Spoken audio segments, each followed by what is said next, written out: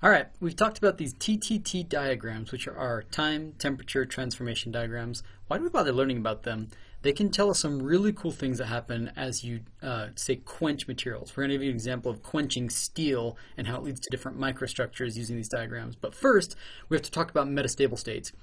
Again, we've mentioned this earlier in this class that metastable states means that thermodynamically it wants to form that state, but kinetically it's so slow that it doesn't actually happen. A good example is a diamond ring, right? A diamond ring at room temperature, that actually diamond wants to turn into graphite, but it's really slow, right? So it's metastable in its diamond form.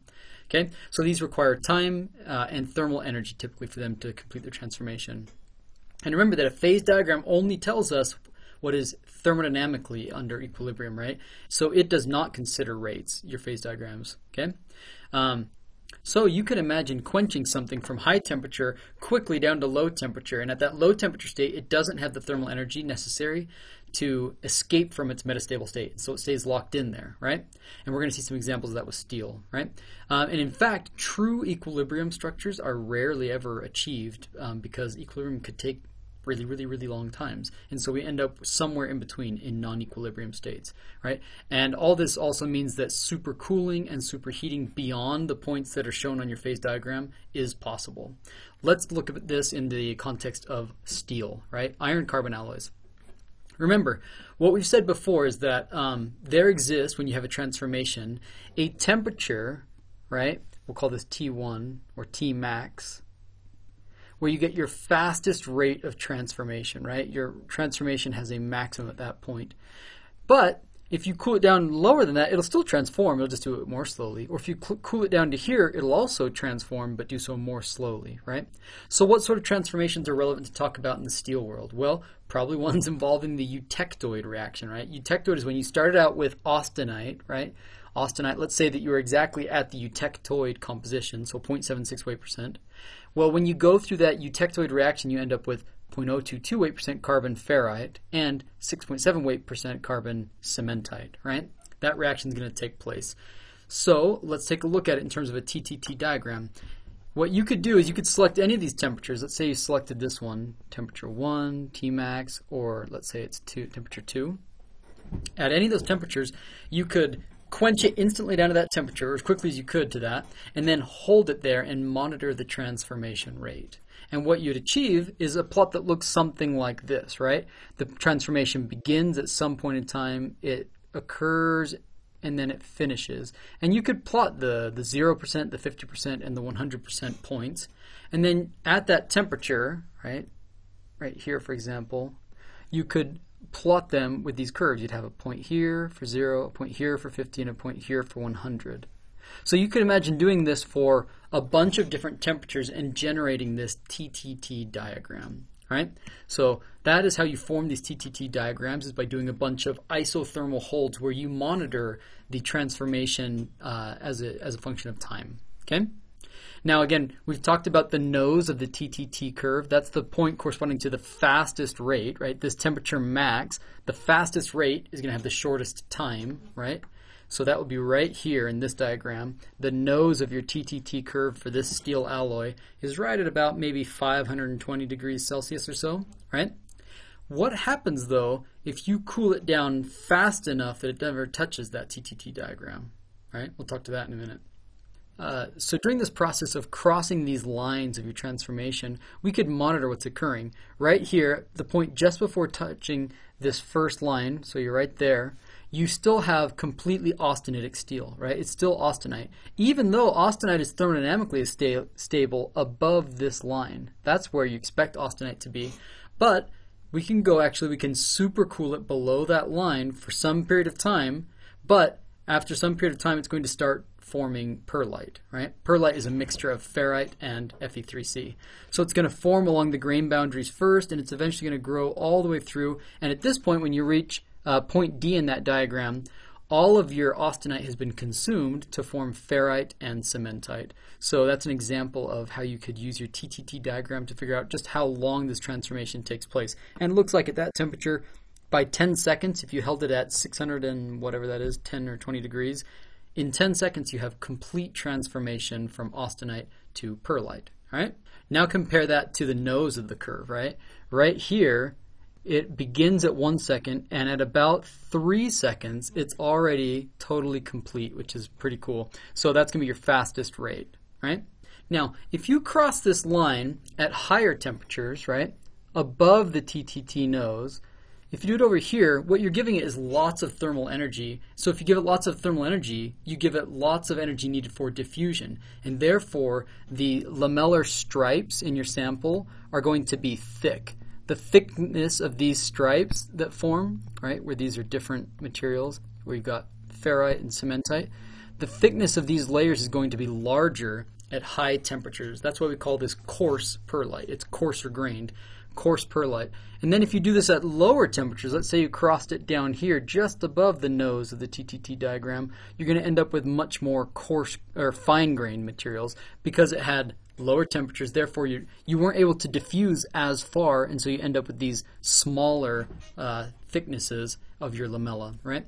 And you can see this in diagrams. On the left, you have a coarse pearlite, and on the right, you have a fine pearlite, where literally the difference was diffusion because you're at a lower temperature, right?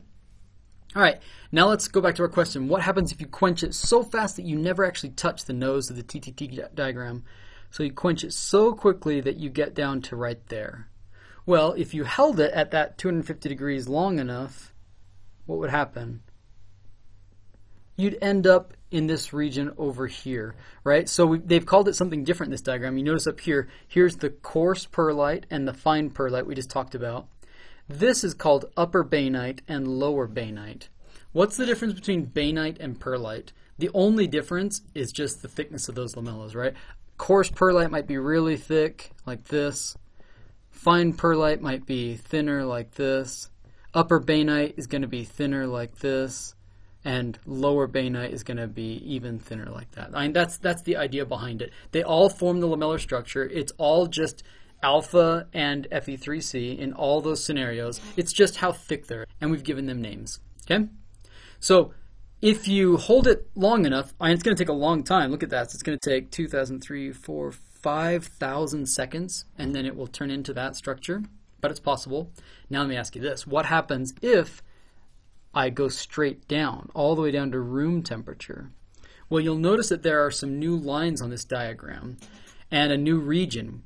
It's called MS. That's for the start of the Martensitic transformation. And then you got your 50% and 90% lines. So if you quench it fast enough, before a few seconds, if you can bring it all the way down from 700 degrees, well, 727 degrees down to room temperature, so within a couple of seconds, then you will avoid the transformation of alpha to Fe3C. Remember in the phase diagram, it looked something like this. We had, right? So essentially what I'm saying is that if you cool it down, let's say we're going right down through here, if you cool it down fast enough, we know that the phase diagram says that you're going to get rid of your austenite up here and you're going to form these two things, but in fact you can not form them. And instead what you form is a metastable intermediate structure called Martensite. Okay? We'll talk more about that in just a second. Real quick, what is spheroidite? Well, what would happen if you were really up high over here and you held this for a very long time? That's when you end up with spheroidite. What is spheroidite? Spheroidite says that these big lamella that formed, instead of just getting thicker and thicker at high temperatures, eventually they want to get rid of the lamellar structure altogether, and it forms big globs of ferrite and cementite that are separated from one another. So it stops being a lamellar structure like this, and instead you just get big globs of the different phases, hence the word spheroidite. And that's another type of steel, although it's a really bad one that nobody uses, right? So let's talk more about martensite for a minute. Martensite occurs, it's a non-equilibrium single phase region, right, resulting from a diffusionless transformation. We talked about those when we started this chapter. We said it is possible for transformation to not involve diffusion. So it's not like all your atoms have to totally rearrange themselves. Instead, what happens is a small movement, a cooperative movement of atoms. I'll show you what I mean. First off, where does it happen? Between about 100 and 220 degrees Celsius. This is in competition with bainite and pearlite formation, so you get one or the other. You get martensite or bainite, or some fraction of both, but you can't have like 100% martensite and 100% pearlite bainite. It's in competition with them, right? You have to quench your material really quickly to get martensite structure. And then the mechanism is still not totally understood. We know that there's no diffusion, but it does have large numbers of atoms that all have to get really slightly moved via some sort of cooperative motion, right? What technically happens is you go from an FCC structure, that was austenite, it was in a face-centered cubic arrangement, and it switches to a body-centered tetragonal structure, right? And really, one way to think of this is as a supersaturated version of the BCC structure. So if you look at this, zooming in on it, so here is our FCC for just metal. Now, FCC with carbon stuffed in it, you've put carbon, that's these little atoms here. These are now occupying the interstitials, right?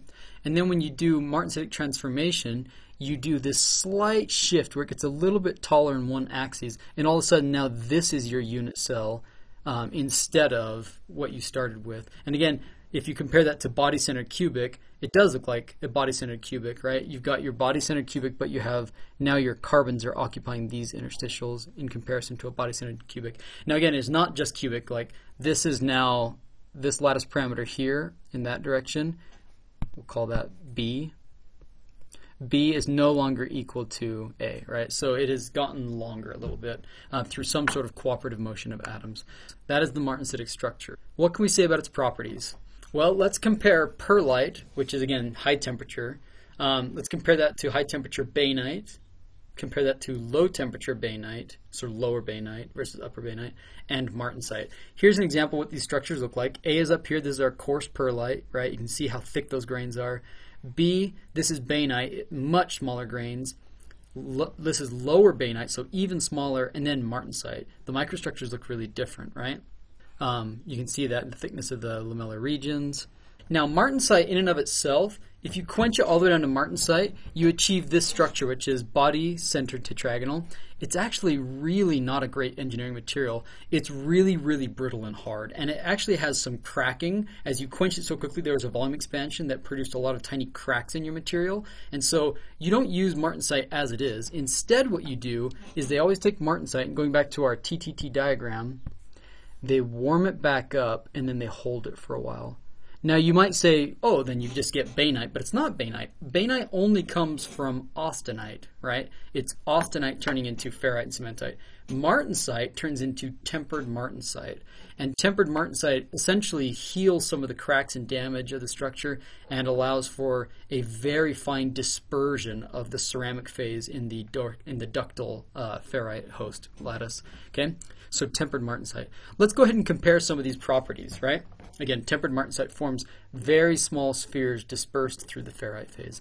What would the hardness be of these different materials? From hardest to softest, Martensite is going to be our hardest. Then we're going to get tempered Martensite. Then we're going to get Bainite. Then we're going to get Pearlite. And finally, Spheroidite, right? So that's the order of those. And again, ductility would just be the opposite. It's going to be Spheroidite is the most ductile, but it's not hard at all. And then you get Pearlite is less ductile. And then you get Bainite, and then you get tempered Martensite, and then all the way down to Martensite, which is going to be our least ductile. All right, another thing we need to say about TTT diagrams is that they are only valid for a single composition, right? If you do your experiment at a different composition, you need a new TTT diagram for them. So, for example, previously we did these TTT diagrams at the eutectoid composition. How do we know that this corresponds to the eutectoid composition?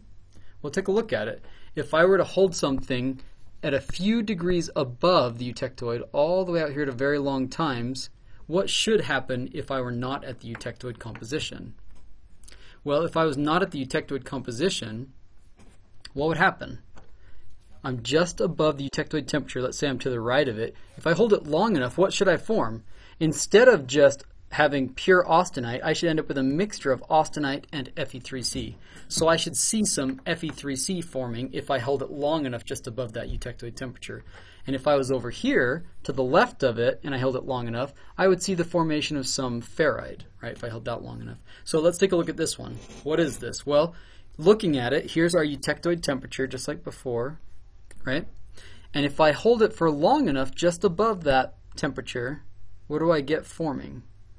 Well, I cross into this region here where it says A plus F. That stands for austenite plus ferrite. So again, that's what we just described here. We must be slightly to the left, where just above the eutectoid temperature, right there, if I hold it long enough, I start to get alpha forming, right? That's what they're calling F here for ferrite, right? Alpha ferrite, here's F for ferrite. And sure enough, if you cool it down further below the eutectoid, now you're in this region, what should we have? Well, we know that we should have pro-eutectic ferrite plus ferrite and cementite from the eutectic reaction, and sure enough, that's what we end up with. If we come across here, all the way across, we end up with F plus P. F stands for ferrite, and P stands for pearlite. We know that pearlite is ferrite plus Fe3C, right? We usually call that alpha. So it's saying that you're getting pro-eutectic ferrite, or pro-eutectic of this alpha phase, plus that, right? These would be your three constituents. The pro-eutectic phase along the grain boundaries, and then in between you've got the pearlite lamellar striping. So that's an example of a TTT diagram for a non-eutectoid, that should say, composition, right? So you can imagine, how would this look different if we were doing a non-eutectoid composition to the right of the eutectoid? Well, instead of forming austenite and ferrite above this, it would be austenite plus cementite up there, right? So that is TTT diagrams, which are really useful for telling us what microstructure of steel we're going to get. We're going to do some examples now where we quench them, and we're going to see what microstructure results as you quench it at different times and temperatures.